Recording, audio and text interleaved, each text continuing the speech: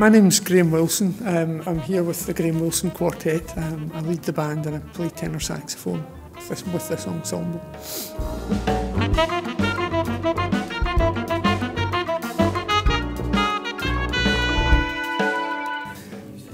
This is a jazz quartet playing original tunes that we want people to leave the room whistling as they go.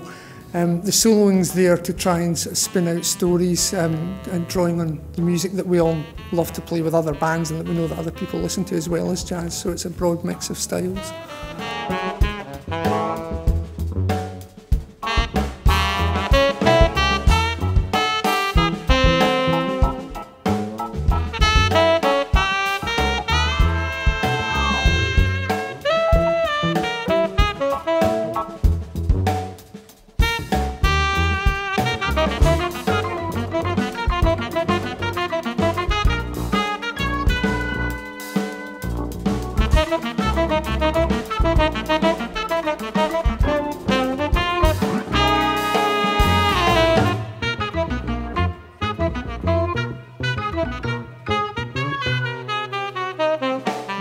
The band's currently based in Newcastle, that was where we came together. I was living in Newcastle for quite a while, where I met Andy Champion, Paul Edis and Adam Sinclair with the other members.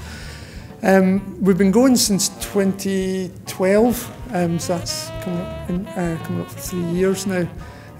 Up till now all our gigs have been in the northeast in Newcastle, Gateshead area. You may also tell from my accent I'm from a bit further north than that, and I've recently moved back up to Edinburgh, but all our work's based there and that's where the band kind of operates out of.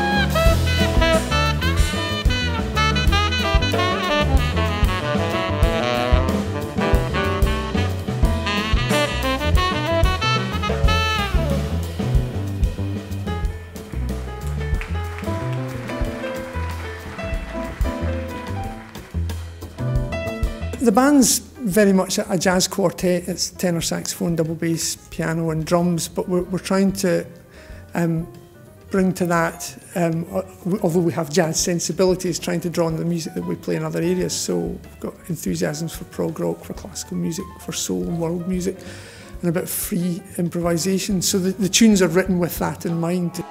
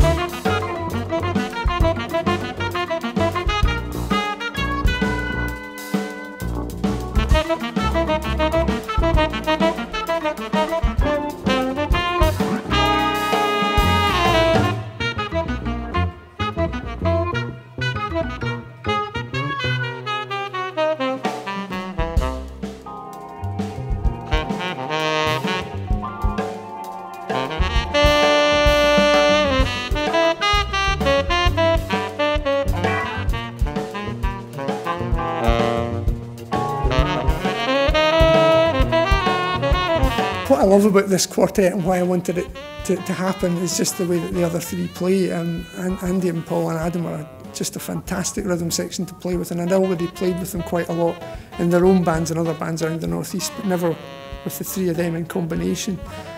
So that's a bit of a dream come true for me. But also I'm very keen on writing music as well, and I try to write a lot. And I think unless you have your own vehicle, you know, I'd written tunes for other people's bands, but they're writing their own stuff as well. So the idea for this band was very much to allow me to write more and try out different things.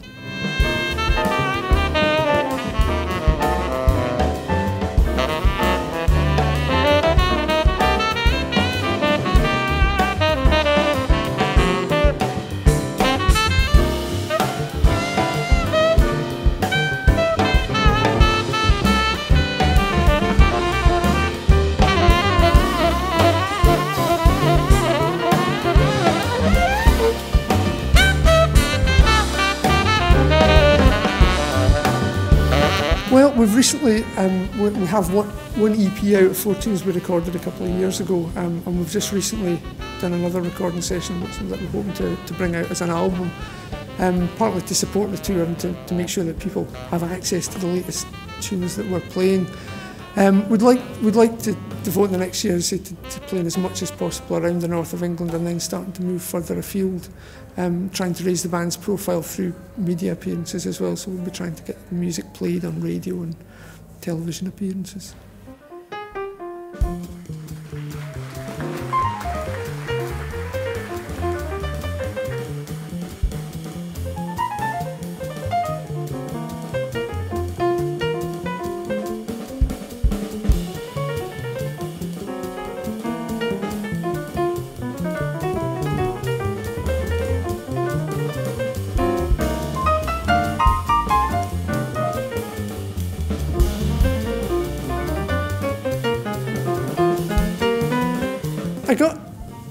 I was sent to music lessons from an early age on piano and violin, which are instruments I've never really come to terms with. By the time I was a teenager, all the music on the charts that I was listening to had seemed to feature brass sections and brass instruments, and I saw the saxophone, and my family were still very keen that I play something, so I said, I want to play that, and one day I'll be on top of the pops playing it. So I think once you start playing the saxophone, you're inevitably drawn to jazz, because that's where you can have the most fun, where you get to do most things. If you're playing a rock band, you spend a lot of time sitting sort of dancing badly on stage. So that's kind of how I ended up doing this.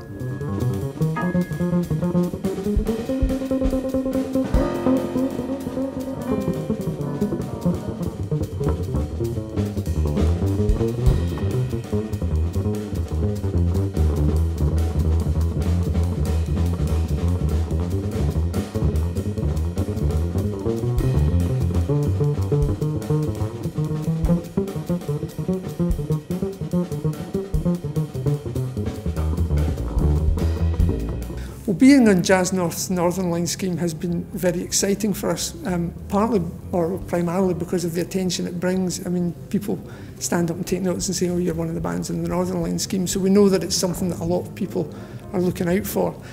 As I was saying, we've been doing, I think, very well in the North East, and we're building up an audience there, and we're known, but we've been finding it quite difficult to make that leap to moving around and touring further afield, and the extra support from this and the kind of attention it brings you from promoters is a great way to go about doing that, and we're very keen to make sure that these tunes get heard further afield.